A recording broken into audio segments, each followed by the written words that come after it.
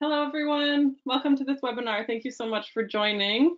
My name is Kate. I am the webinar host at iMotions for this webinar. We have a huge packed program today, so I'm going to just kick right into it. But before we introduce our speakers, we have a question box here on the left side of your screen. You'll see a cutout. If you have questions for our presenters, please put them into the Q&A box there, and we will be able to answer them during the Q&A. We are going to run through our presentation, but we'll be aggregating questions during so that you'll be able to have them ready for our presenters. And then also this webinar is being recorded and it will be sent to all registrants, regardless of whether you're attending right now or if you have to drop off early, or if you couldn't make it, if your colleagues, for example, want to see it tomorrow, but they couldn't come today, everything will be available to them in your email tomorrow. So I hope that's clear for everyone. But without further ado, I would like to present our agenda and our speakers for today. So we have MD PhD Michael Wagner. He is going to present his remote eye tracking study for neonatal training. This is the reason for this webinar. You're going to hear about his really interesting study bringing eye tracking glasses into neonatal training directly in a hospital. Using the Viewpointsystem VPS 19 glasses. So we have Victoria Zikova here. She is the Senior Business Development Manager at Viewpointsystem. So she's going to introduce as well some of the more technical facts about the Viewpointsystem glasses. We also have Paolo Masulli here. He is the lead data scientist here at iMotions, and he is going to talk about adding additional data streams onto glasses data as you're taking eye tracking glasses data into the system of iMotions, which I will present in a second. So everyone can wave and say hi. We'll have them introduce themselves when they start their presentation. But just a little bit of background on who iMotions is, and then I'll talk a little bit about who Viewpointsystem is before we get into the actual case study from Dr. Wagner. iMotions has been around for almost 17 years. We were founded in Boston in 2005. And we have offices globally, as you can see here. So we are dedicated to helping clients execute their human behavior research. And that can mean anything from UX to performance and training, medical training in this use case, university research, anything that has to do with human behavior research. What does that actually mean?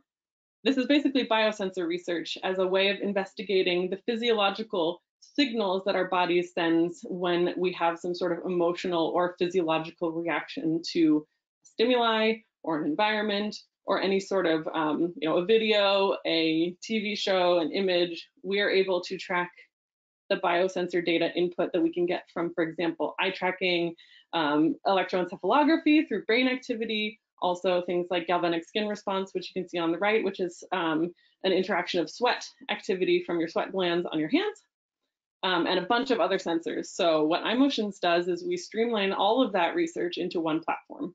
So we can take data signals as they're coming in through the different sensors where we're tracking your physiological signals, and then we connect them and synchronize them with the timestamp. So we also have a ton of really great analysis and export options so that you can transform your data and bring it into your research and go basically get faster to your publication stage, which is researchers love that. So we're synchronized in one platform, and we also have tons of support and technical expertise on hand on our staff, so we are always available to help you. So we power some of the labs here, both academic and commercial labs. You can see the sort of split of all the sort of research areas that we're in. But I don't want to dwell on that too much because we also have another co-host of this webinar here today, which is Viewpointsystem. They are the makers of the VPS 19 glasses that you're going to hear about in the study that Dr. Wagner used. So they were founded 6 years ago in Vienna, and they have their headquarters there. And they have more than 100 clients in over 15 industries. Spanning across the sort of like the gamut of application areas as well.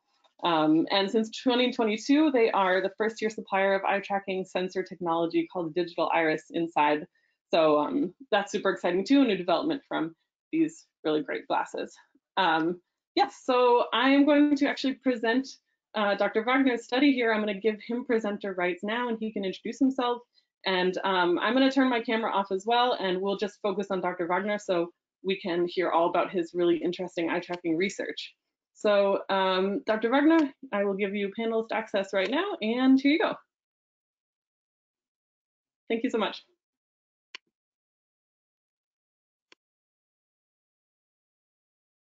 Okay, hello everyone. I hope you can see my screen now. Yes, we can. Okay, perfect, thanks. Okay, so thanks for the introduction. I'm really happy to that I got invited to this webinar. And my name is Michael Wagner. I'm a neonatologist at the Medical University of Vienna. And I'm also responsible for the Pediatric Simulation Training Center here. And for my PhD, I used eye tracking glasses mainly to study visual attention of healthcare providers. So this topic is virtual bedside teaching and remote video-based reflection on neonatal interventions using eye tracking glasses. So first, I would like to give you a short overview of what our simulation center looks like. So we have different kind of mannequins, we have audio video systems to record the sessions. And here on the left upper picture, you can see how we do a debriefing with using the videos. We also use eye tracking videos here, for example, and the vital monitor of the patient. And we discuss the situations usually later on. We also do trainings in situ. So we take our simulators, go to the real environment. We take the real equipment, the medication, lines, and the patient monitor. And we use a mobile audiovisual system, sometimes also only eye tracking glasses, to record the situation and to do trainings in situ as well. We also do a lot of student training, so interprofessional student training. We have medical and nursing students, put them together in a training so that they can learn how to work together as a team and to learn about human factors such as teamwork, communication, task allocation before they even start working in real life. So we do about 219 trainings a year with about 1,700 participants per year, and we have a lot of different simulation-based trainings. So we do high fidelity team trainings, we do low fidelity skill training like putting in lines into the babies, airway management, basic life support, newborn life support, student training, surfactant training. So a lot of different training opportunities at our center. So 2 years ago, the coronavirus came into our world and daily life. And we also had the problems that due to the corona pandemic, we had to reduce training opportunities and also to reduce bedside teaching because students and healthcare professionals were not allowed to go next to the patient because of the social distancing measures. So although it was pandemic, I had the possibility to go to Leiden University. And that was pretty helpful because the team at Leiden, they're doing video recording since about 10 years now. So they are recording every neonatal life support. So when a baby is born, afterwards they're recording it together with vital parameters. So you see saturation, heart rate, you see the ventilation quality, and they do weekly audits. So the whole team is sitting together. And usually the team that was doing the neonatal life support is adding some context for the others. And usually they discuss first the tops, so what went really well, and then the team is discussing tips for everyone, like what can we do better the next time? Did we had any problems with the equipment? And someone is summarizing the lessons learned and sending it out to the whole team. So also for those who didn't have the chance to participate. So they also published the provider's perspective on these video recordings and weekly audits. And what the provider thought about it is that it's really cool because usually there are not so many resuscitations, for example, and during your medical education, you sometimes see like 1 or 2 because you're not always on call. So with this video recording system, you now have the possibility to see what others are doing, to learn from others, and to also get feedback for the things you're doing. So the feedback from the providers on the topic is really or was really positive. But the problem was the system only worked directly after birth, so for neonatal life support, because they had a camera there. But it's different or more difficult in other situations, so for other neonatal interventions. So for example, for neonatal intubation, for surfactant administration, for umbilical lines, for central venous catheters. So as I was working with eye tracking classes for a few years in research settings, I thought, okay, so as the team already had a really good experience with video recordings and video reflections afterwards, it would be really nice to take the eye tracking classes because you're mobile with it, you're more flexible, and see if we can use eye tracking classes to record different neonatal interventions at the bedside. So that's what we did in that study. We published it in a high scientific journal, and we had two different participants. We had the proceduralists, so the people wearing the glasses, and the observers, so the people watching the recordings in real time or later on. So again, to summarize, the problem we had is due to the social distancing measurements, we had the bedside teaching was decreased worldwide. And we used the new technology, eye tracking glasses, to record a point of view perspective of providers to do a kind of virtual bedside teaching. So we had two different situations. So on the one hand, real-time streaming. So it's possible with the VPS system to do a real-time streaming to another room or to people working from home. Or the other situation would be that you do the recordings and then you use the recordings later on for a cold or warm debriefing with the team. Also, again, with the possibility to stream it home to others that are in quarantine or working from home. So the objectives were to see if it was possible for supervisors to guide providers while keeping social distance, to study the experience of first-person perspective for other trainees, so for the observers, and to see if we can improve quality of care by reviewing this point of view recordings. So some facts about the study. It was a prospective single center study at Leiden Medical University. They have a single room NICU there, and it was from September to November 2020. So again, we had two different groups. So the proceduralists wearing the glasses and the observers watching the video recordings. In total, as this was a pilot study, we included 10 patients with a median gestational age of about 31 weeks and a weight of 1,700 grams. We had multiple diagnoses like asphyxia, prematurity, respiratory distress syndrome, double outlet right ventricle, or transposition of the great arteries. So this is the glasses we used, VPS 19. From Viewpointsystem, I don't want to get into too much details about the technical aspect because you will hear it later on, but it worked really well, and the glasses are really lightweight, so I think that's a good advantage. So this is a short video for you so that you can see how the glasses can be used. So they are in a box, and they are consisting of two different parts. So you have the glasses, you connect them via USB-C to the recording unit, which you will see in a moment.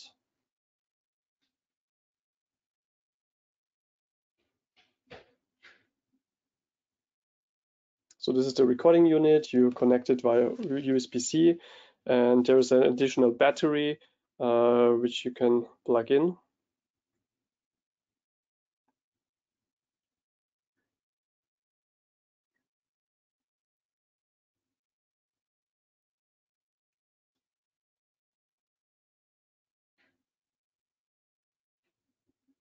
Okay, so you have the possibilities to do a live streaming, as you can see here, to connect to the Wi-Fi or to 4G and LTE.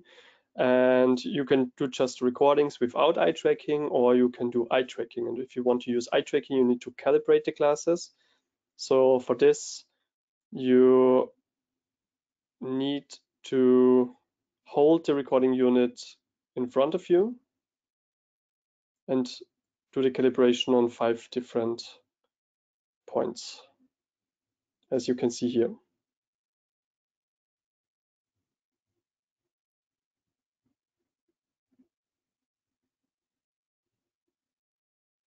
Okay, and once you did the calibration, you can move on to video recordings.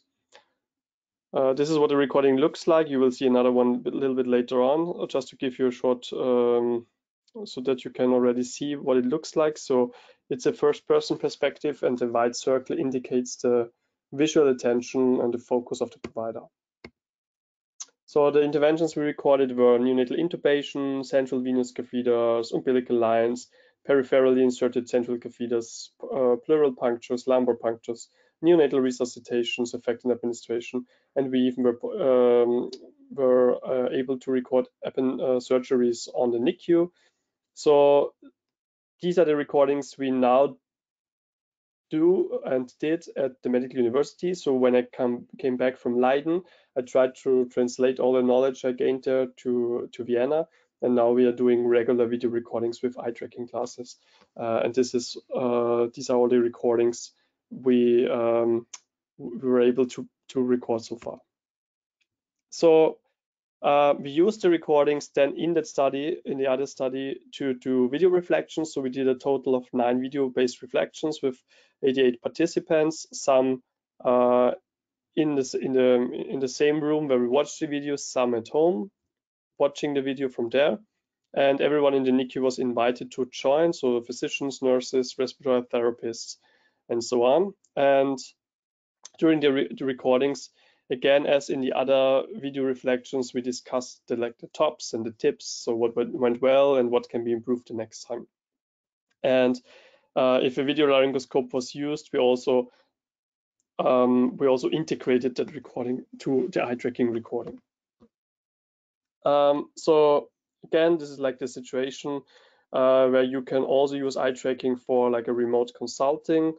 So you have someone wearing the glasses in the smart unit, and you can do a secure direct stream to another computer, and students or supervisors can watch it. And eye tracking classes can also measure visual attention. It's possible to do kind of virtual bedside teaching, remote education. And as you also have a direct link and can communicate with each other, you can also guide inexperienced healthcare providers. Okay, so this is now a video for you so that you can see what a neonatal intubation looked like. So we have to put that patient, we have a video laryngoscope in the front, and again the white circle indicates the visual focus. And as you can see here, the setting was not ideal because the provider always had to look over his left shoulder, kind of also like a little bit distracting the provider from the patient. And so we discussed it in the video debriefing, and later on we decided that the provider should be on the other side of the bed to better see the patient and the monitors at a glance. Here's a video of a surfactant administration. So again, you can really see first-person perspective is really nice because we can see what the provider is seeing, and it just makes you feel like you're doing it yourself.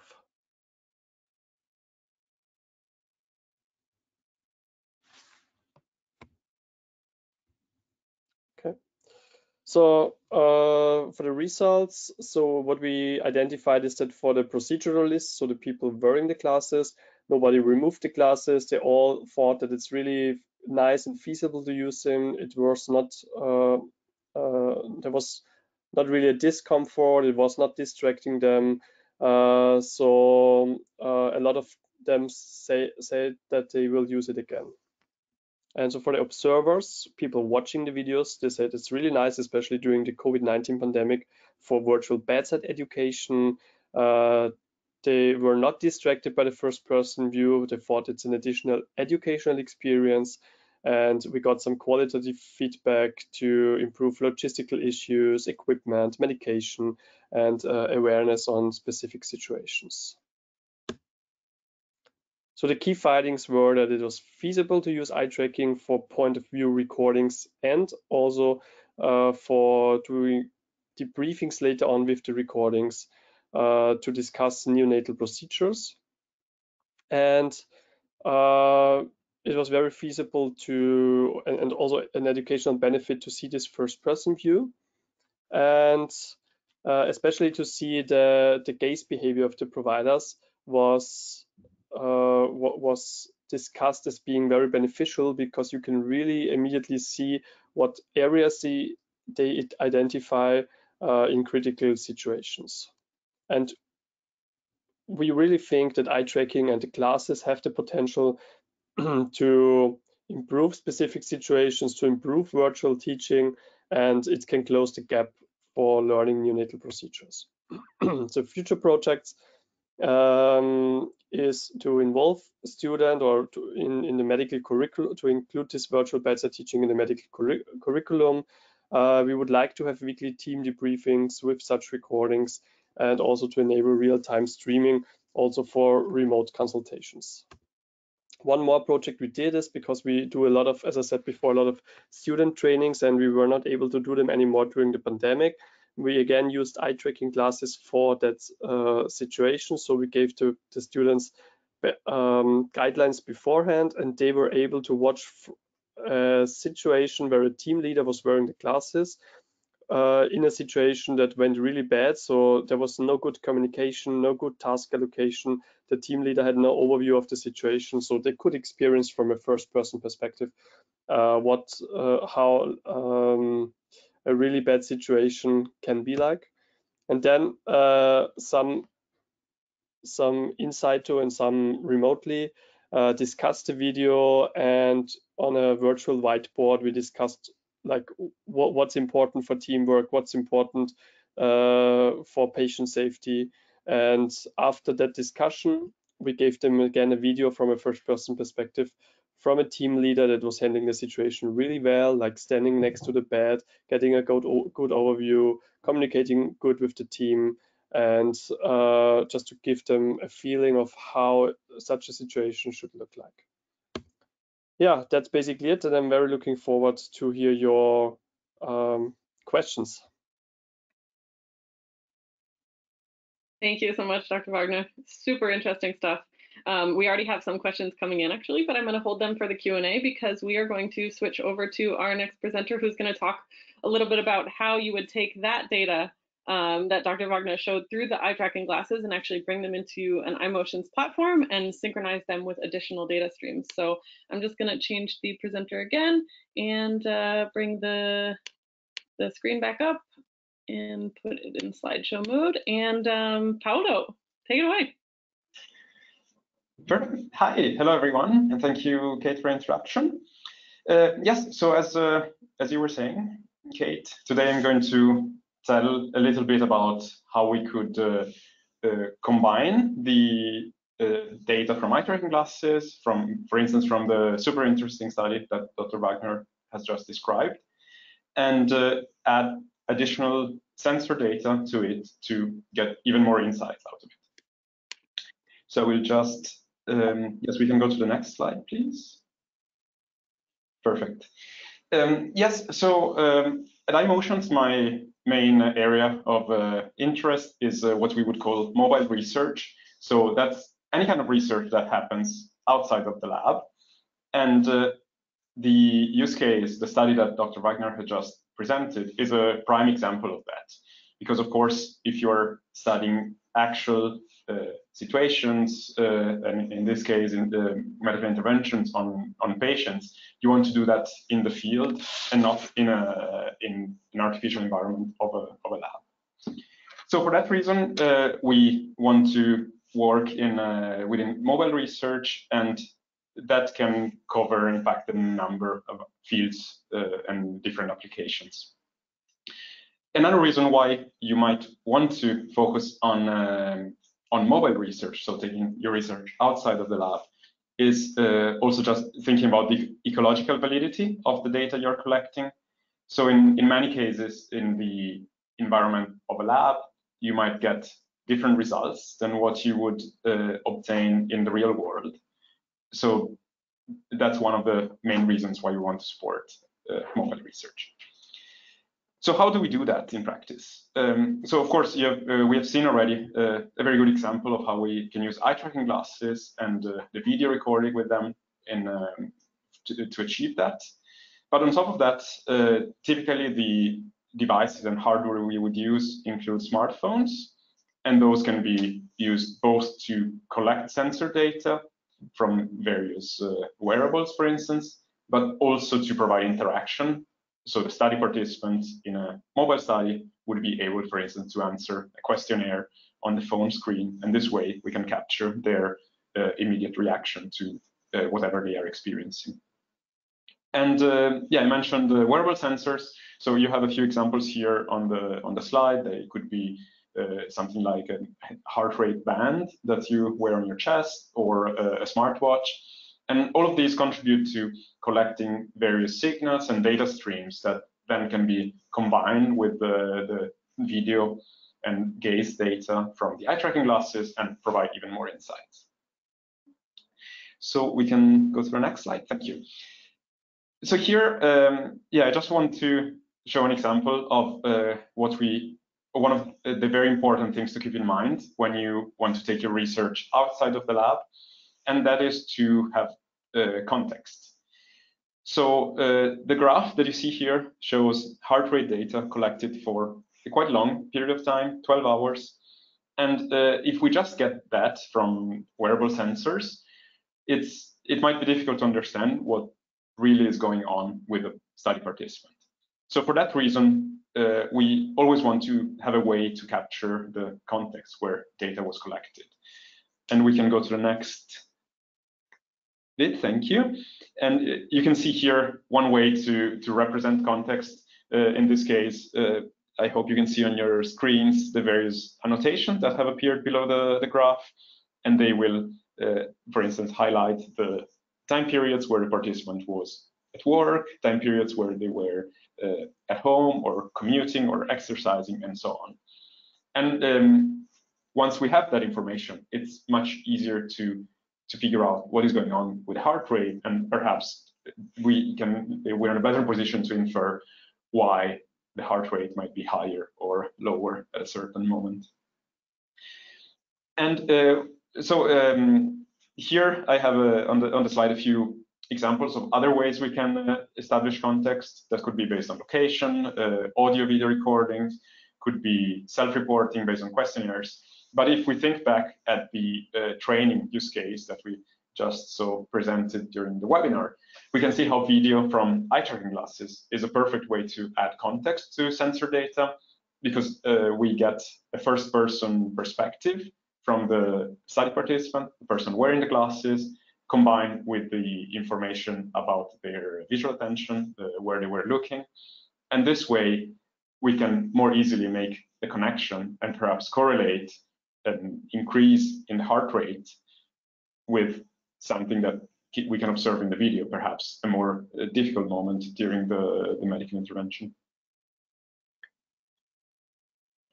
Yes, another aspect that I think is very important, again, thinking of human behavior research, and here the training use case is a prime example again, is multimodality. So if we just were to collect data from one sensor, let's think again of the example of the heart rate monitor, that might be difficult to interpret because there are many factors, many events and circumstances that can influence the heart rate, and the heart rate monitor just gives us that one information of what the heart rate was at a certain moment. So for that reason, we focus a lot on multimodality, meaning that we try to combine different sensors and collect data from all of them at the same time. And so together with the heart rate, we might want to collect something like the skin conductance or electrodermal activity, and that can add extra information on top of the heart rate and gives us more information and basis to understand the various processes that might be happening with the participant. And again, to connect to the previous point, together with this multimodal data that we can collect we also always want to ensure that we have contextual information. And in the picture here, we see again another frame from the study that Dr. Wagner has presented, where we have both the video information and the gaze information collected with the eye tracking glasses. So perhaps just one more point about multimodality is that, of course, it's the more sensors, the more information, but at the same time, there is a trade-off that I think is important to keep in mind. When we have more sensors together with potential for more data, we also introduce more risk for something to go wrong during data collection. More things can malfunction or lose connection, or in general, it can be more difficult for the study participant to manage a large number of sensors and have them on at the same time. So I think when a researcher designs their mobile study, it's very important to hit the right, to strike the right balance between having enough sensors to capture the needed information, but no more than that, because we don't want to make it too difficult to manage for the study participant. Yes, and then finally, I want to add a couple of comments about the quantitative aspects of mobile research, and in particular, what metrics can be useful here. So in the previously presented use case by Dr. Wagner, we saw how the data from the eye tracking glasses provided a lot of insight, a lot of information, also in the video-based reflections that Dr. Wagner mentioned.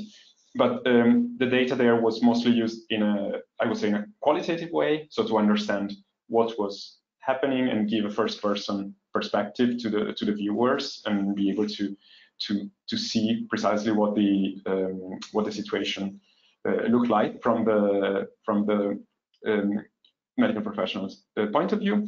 But I think on a study like that, it would also be very valuable to add additional sensors to be able to capture the quantitative aspects. And one way to do that would be using heart monitoring. So that could be achieved wearing something as simple as a heart rate band that is based on ECG signal, electrocardiography. And I think that's a very suitable tool that could be used here, because it's a very robust signal, and that makes it reliable in a real-world context, such as the training use case that we were discussing, and at the same time can provide very useful insight in processes that relate with stress, concentration, fatigue, cognitive workload, and more that might be happening in the person wearing the sensor. And the way to do that is, or one of the main ways to do that is studying heart rate variability, which is the measurement of the variation in the heart rhythm over time, and changes in various aspects of the heart rhythm can help us understand these various factors that might be connected with stress or cognitive workload. And in a context of training, those can add extra information to what we see from the video by telling us in which moment during the training session the person wearing the sensor was more stressed or more concentrated or had higher cognitive workload. And since we, of course, we're talking about the glasses, another way to look at the data from the glasses in a more quantitative way would be to look at various metrics of visual attention. One way might be fixation analysis, typically based on the definition of areas of interest. So if we think back at the example from Dr. Wagner, one could see, for instance, how often the person was looking at the monitors on the left side during the intervention, and see if that changes when you move their position in the room. Or another metric that could be useful here is pupillometry, which studies the change in the size of the pupil and again, can be used to infer various informations about stress or cognitive workload. Yes, so yeah, these are just some considerations of quantitative ways to address mobile research. And if you're interested in hearing more about the iMotions capabilities for mobile research, feel free to ask questions or reach out to us. Thank you very much. Thank you, Paolo. Just turning my camera back on. Yes, that was great. I'm going to turn it back over to Victoria now really quickly. So we are going to learn a little bit more about the technical aspects of the VPS 19 glasses themselves. So with that, I will turn my camera back off, and Victoria, take it away. Dear all, hello everyone. My name is Victoria Zikova. I'm the Senior Business Development Manager in the company Viewpointsystem, and I'm very happy to discuss today the added value for healthcare providers of our smart glasses in a very short introduction, maybe some of our tech specs. Very looking for your question afterwards. So please, next slide, Kate. First of all, I would like to talk about the added value, right? So our system is extremely robust, so you can be sure that actually you can use our smart glasses not only in the laboratory, but also in the field, right? We are very robust, so actually we can work in any light conditions. I think it's extremely important, and we have seen that also in the study of Dr. Wagner. And what can we do with our system? This is also unique because we can do the live stream and we can do the recordings at the same time. So you can use it in various applications areas in accordance with your particular use case. We also guarantee that your data will be safely saved. So our system is absolutely closed, and you just can be sure that the security is here. We assure you with that. Yes. Please, next slide. First of all, so the system consists of two parts, as Dr. Wagner already has said. The first part is the smart glasses. They are very light. We wanted our technology to be human-centered, so that this 43 grams on your head would not disturb you to work, especially in the very stressful conditions, as we saw from the study. We provide you also with a microphone, so then you could understand what was really going on during all these situations. Maybe what is also very important that we have a front camera, which is 13 megapixels, and we are certified. We also have a safety glass in our glasses, which are also can be replaced with the optical lenses if you would like to have that. If you don't want to use them, you can just push out the lenses, and then our technology would also work.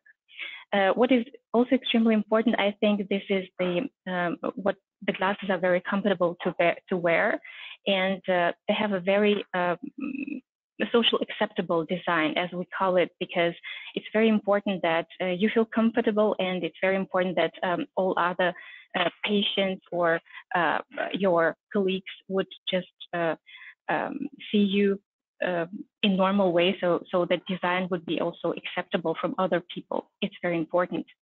The next slide, please.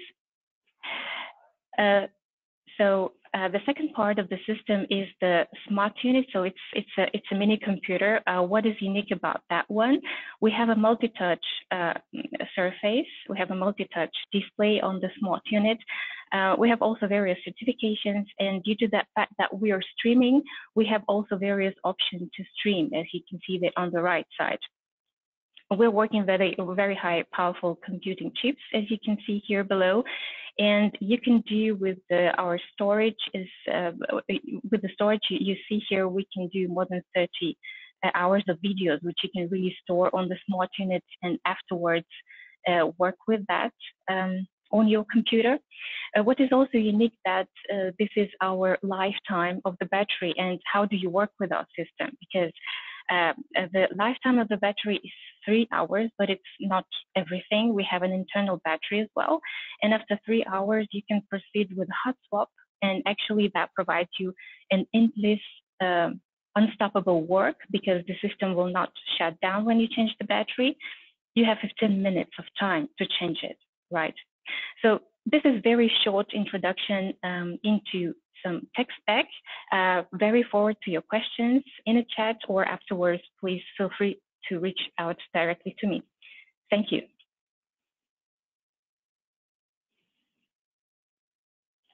Thank you, Victoria. I'm just realizing that my screen is, yes, there we go.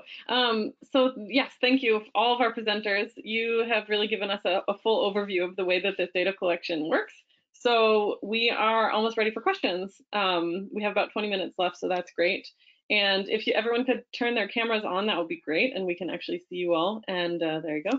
While we're waiting for that, I'm just gonna ask you all how we can follow up with you, and then we'll get to the first question, because we would love to know if you're interested in iMotions or Viewpoint System, if we can contact you later, either with our newsletter or actually following up with a demo of our products, for example. So I'm just gonna launch that, and I hope you can see it. You can start answering those questions. But while we do that, let's start the Q&A. So our first question is Dr. Wagner, and we have Ravali who is wondering if you have also recorded the video information of the expert performing the task, so the third person view.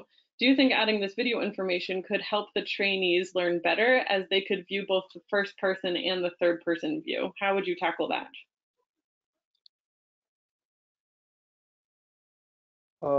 Sorry, I just cannot see you anymore. I still see the question, but not yes. the videos. Okay, yeah, so we're cool. So you can, do you want me to repeat the question?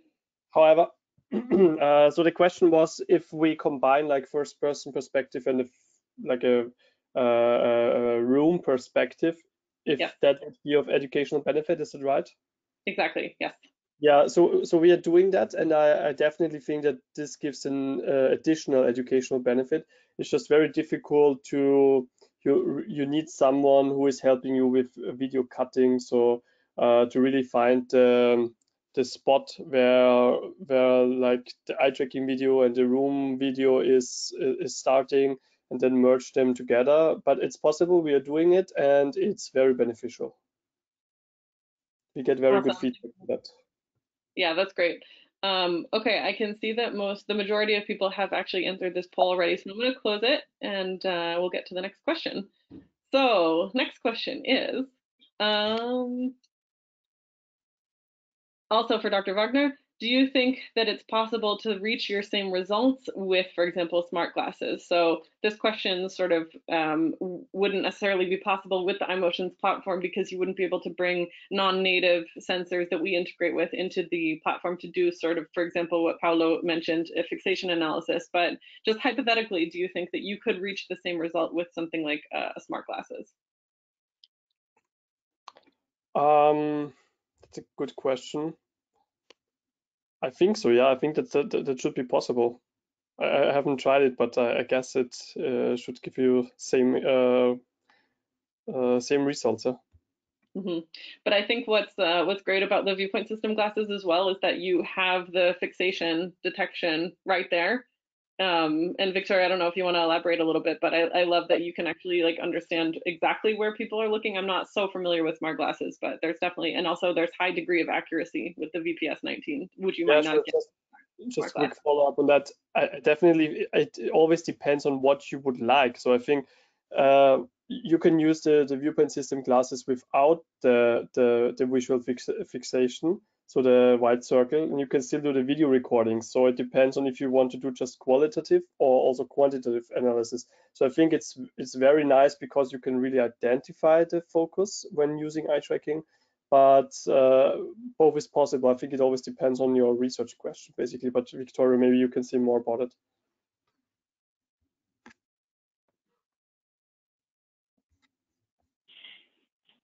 Yes, I mean, I would, in this case, what we have seen presented by Dr. Wagner for the healthcare providers, I absolutely agree with that, because actually depends on your research questions. What we also have experienced from our customers from various industries that do both, and then they compare, and then they see how does it help, or how does it elaborate.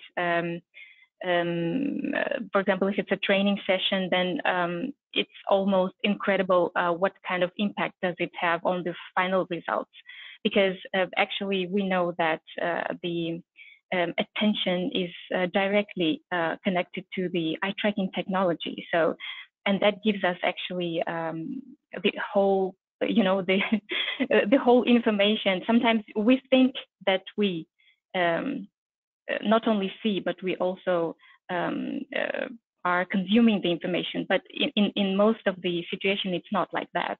So I think with the eye tracking, you can exactly understand what's going on, and the person who is wearing the glasses then have direct feedback with himself or herself. I think it's an added value because we do it unconsciously. So I think it's a unique eye tracking technology's unique method to open this door to your unconscious decision-making process, right? And in the stressful situation, I think is one of the most effective ways and most effective tools to analyze that, because in these situations you don't have that much time, and you can analyze the situations in most of the cases just afterwards, right? So you cannot take too much time in the situation. You have to think about it afterwards. That would be my subjective opinion on that. Thank you. Nice. Okay, I have another question for Dr. Wagner from Oliver, who asks, did the participants of the scenarios, either real or simulation, who were wearing the eye tracker feel a little awkward or even compromised during the debriefing when all others could see their first-person view video recordings and maybe could even experience the stress and discomfort the participant had in the hot seat during the intervention? Did you have any sort of acknowledgement of nerves afterwards during the intervention and the debriefing? That's a very interesting question. Actually, we never really asked we never asked the participants in a structured way, but we never got a feedback that it was like strange for them. What we always hear is that the participants don't like to hear their voices. So when we watch recordings with just seeing the first person perspective, it's not a big deal. But if you add sound to it, then it's sometimes it's not really a problem, but it's like awkward for participants usually. That's super interesting. Yeah, and there is that recording, that audio recording capability with the glasses, so it is captured. Yes, now a question about pupillometry. So I think this might be for Paolo. Can we use pupillometry in mobile studies without controlling for the light and other factors that may influence the diameter of the pupil? Right. Yes, I think that's a very good question. And I would say it again comes to the kind of trade-offs that I was mentioning before.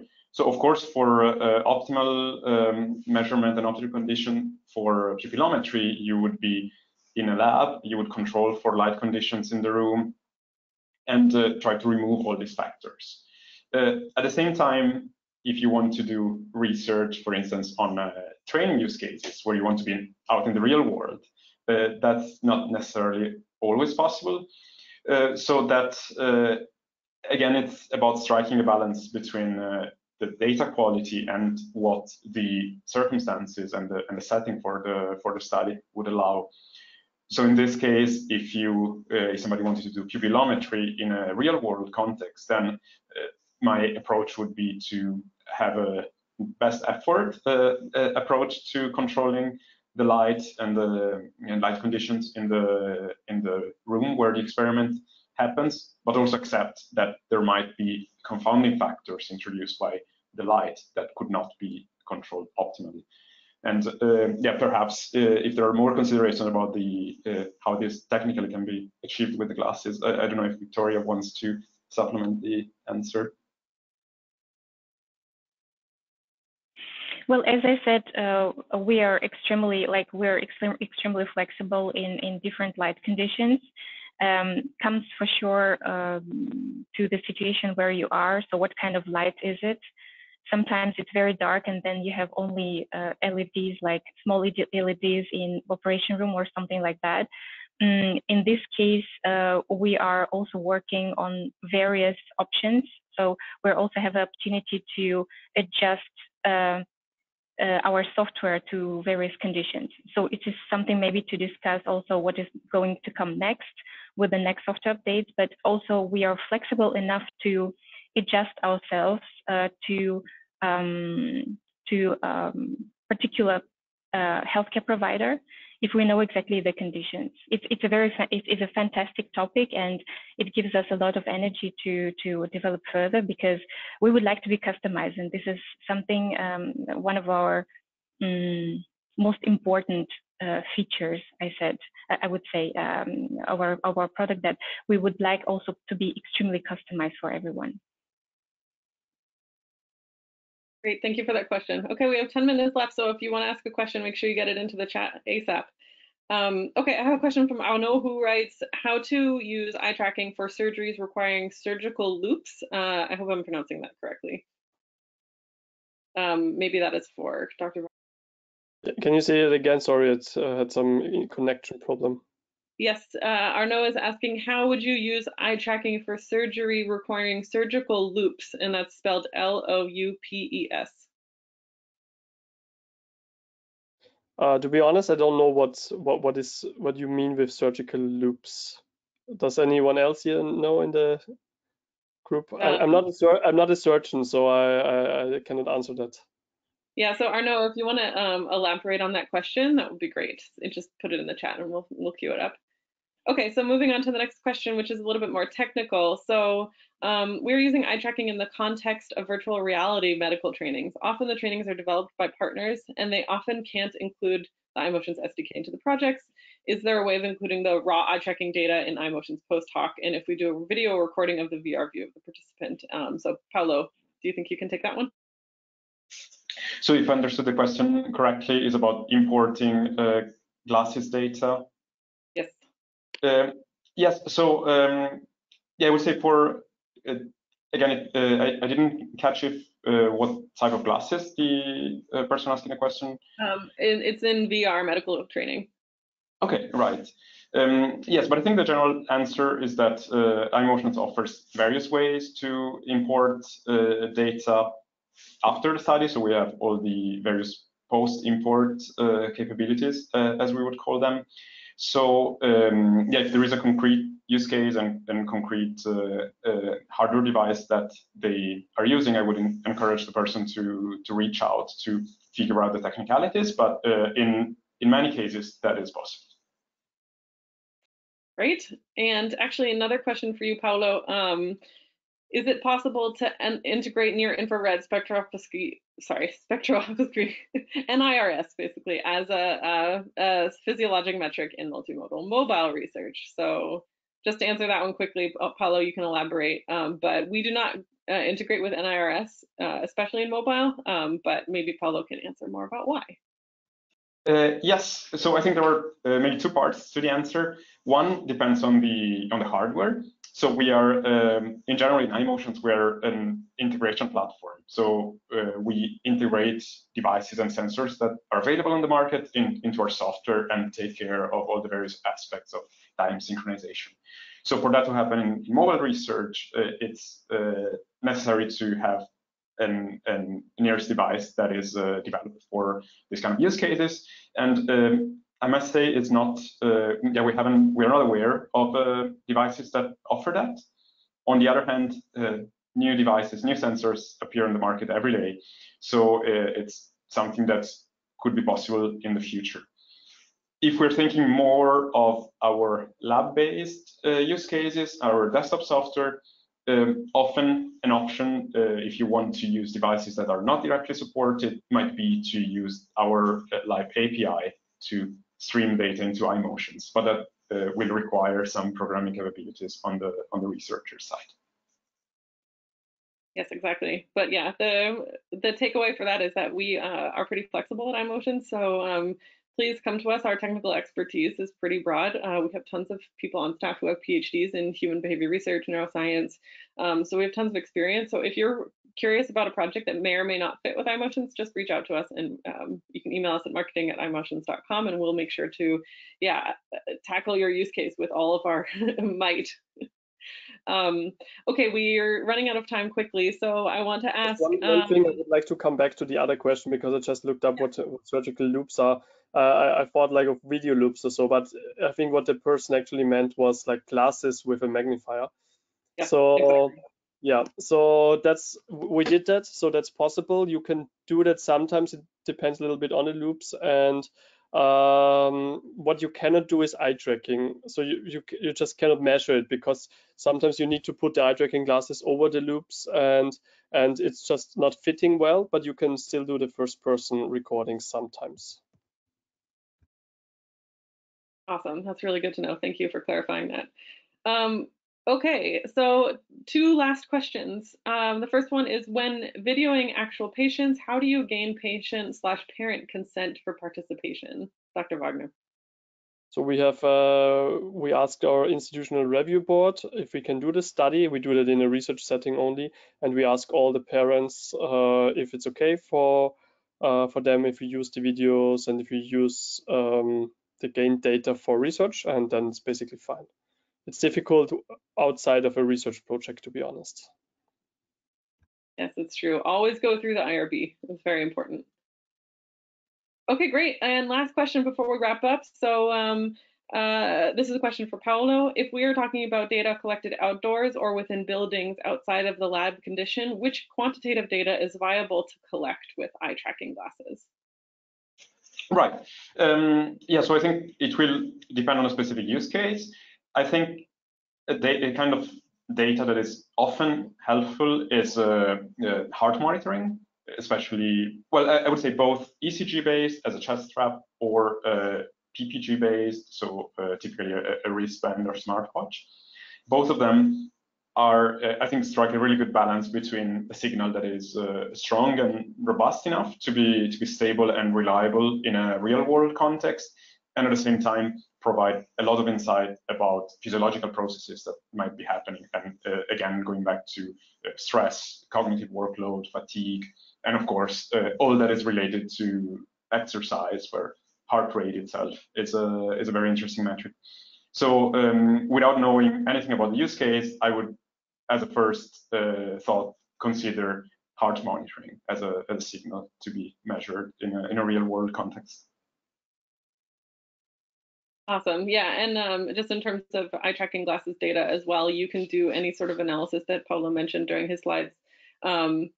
For example, a fixation analysis or AOI. Oops, sorry about that. AOI, areas of interest analyses. So for example, if you have several different participants in the same sort of outdoor condition, aggregating their data and making areas of interest that then you aggregate across all of your participants, you can sort of analyze the fixations and the visual attention of multiple participants within eye tracking glasses. So that is super interesting. But yeah, on that note, we are out of time. So I would like to thank you so much for participating in this webinar. And if we didn't get to your question, please email us at marketing@imotions.com, and we will be sure to distribute it to the appropriate person, whether it's Victoria, Paolo, or Dr. Wagner. And yeah, I just want to say thank you as well to our presenters for this really interesting talk, and we covered a lot of ground today. So appreciate it, and thank you so much. Have a great rest of your day.